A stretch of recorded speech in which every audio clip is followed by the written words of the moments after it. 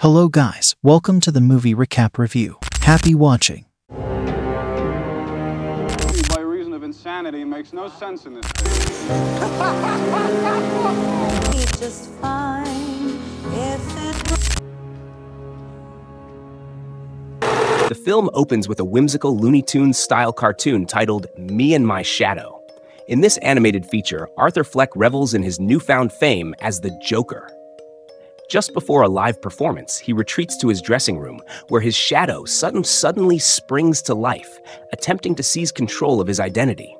The shadow takes the stage and performs in Arthur's place, only to merge back with him moments later. As the performance concludes, police officers burst in and brutally assault Arthur. Having spent the last 2 years in Arkham Asylum following the murders of Murray Franklin, 3 subway passengers, and his former co-worker Randall, Arthur endures relentless abuse from the guards, particularly from a sadistic officer named Jackie Sullivan. During a visit from his lawyer, Marianne Stewart, and his social worker, Deborah Kane, they express their belief that Arthur suffers from a split personality disorder, suggesting that it is the Joker persona responsible for the heinous acts. Arthur's crimes have also inspired a TV movie, garnering him a handful of followers and admirers, including fellow inmate Harleen Lee Quinzel. During a music therapy session, Arthur finds himself drawn to Lee, and the attraction seems mutual. When he approaches her, Lee nonchalantly reveals that she's in Arkham for setting fire to her parents' apartment building.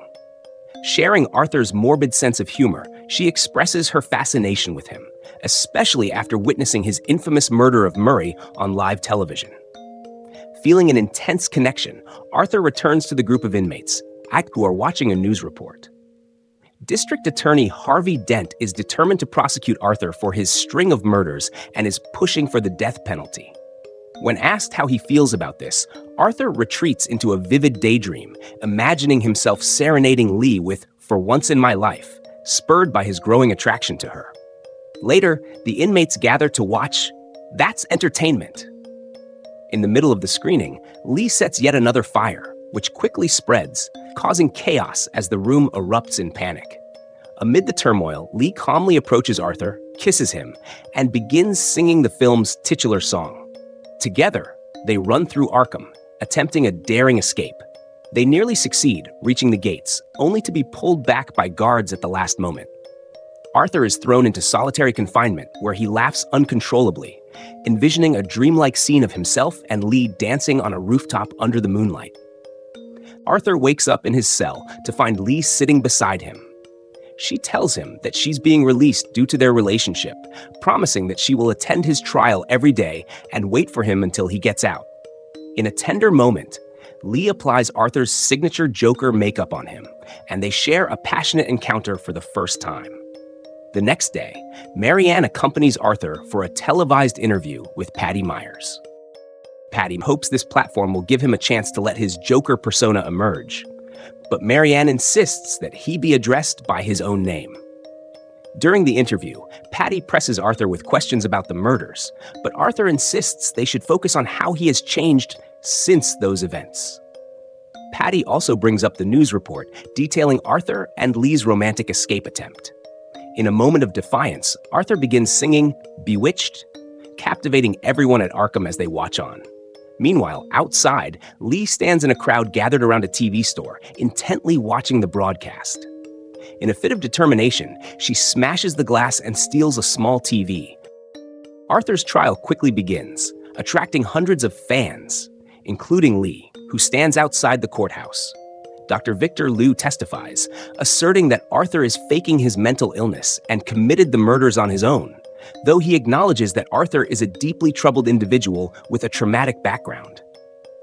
Marianne presents her argument in defense of Arthur. At the end of the day, Lee confronts Marianne, insisting that they are doing everything possible to keep her away from Arthur.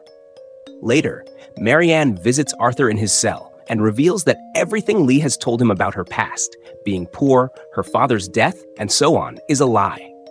In reality, Lee lives in the Upper West Side with both her parents and holds a degree in psychology. Marianne warns Arthur that Lee is manipulating him, but instead of heeding her advice, he gets lost in a musical fantasy featuring himself and Lee, which culminates in a shocking moment where she shoots the Joker in the stomach. In another visit, Lee meets with Arthur at Arkham. He questions her about the lies, and she counters by trying to turn Marianne's accusations back on her, implying that Marianne is the one trying to manipulate Arthur. After admitting to her deception, Lee explains that she only did it to get closer to him. In a surprising revelation, she tells Arthur that she is pregnant, and he is overjoyed. The following day of the trial features a testimony from Sophie Dumont, Arthur's former neighbor, with whom he was infatuated.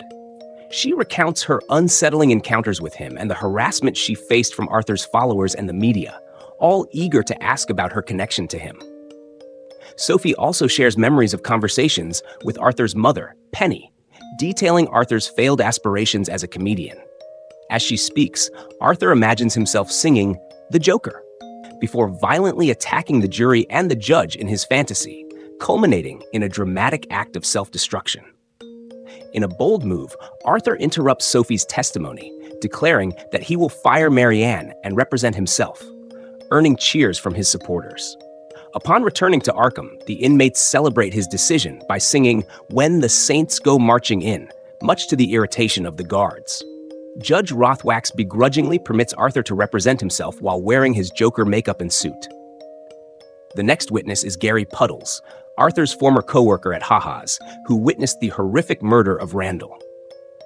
Gary explains how the trauma of the incident has affected his work and sleep, emphasizing his shock that Arthur, the only person at work who ever showed him kindness, could commit such an atrocity. In response, Arthur delivers an impassioned rant, declaring that he refuses to let his tormentors keep him down and that he feels liberated as the Joker. Arthur returns to Arkham, where he faces a brutal beating from Jackie and two other guards after he insults them during a tirade. As they drag him back to his cell, a young inmate named Ricky Moline, one of Arthur's staunchest supporters, begins to sing in a show of solidarity. However, Jackie soon storms into their cell and strangles Ricky to death, and Arthur overhears the struggle. During the trial's closing statements, Arthur finally reveals his true feelings to the court. He confesses that he no longer wants to be the Joker. He's simply sad and weary of life. He also admits to smothering his mother to death. In response, Lee and several of his followers turn against him, leaving the courthouse in disgust. Later, Arthur leaves a final voice message for Lee, singing to her one last time. The verdict is announced, and Arthur is found guilty on all murder charges. He erupts into maniacal laughter, provoking a family member of one of the victims to lunge at him, igniting chaos in the courtroom. Suddenly, a car bomb detonates, blowing a massive hole in the courthouse and severely burning half of Dent's face. In the ensuing panic, Arthur makes a run for it and is quickly grabbed by two of his Joker followers who attempt to whisk him away.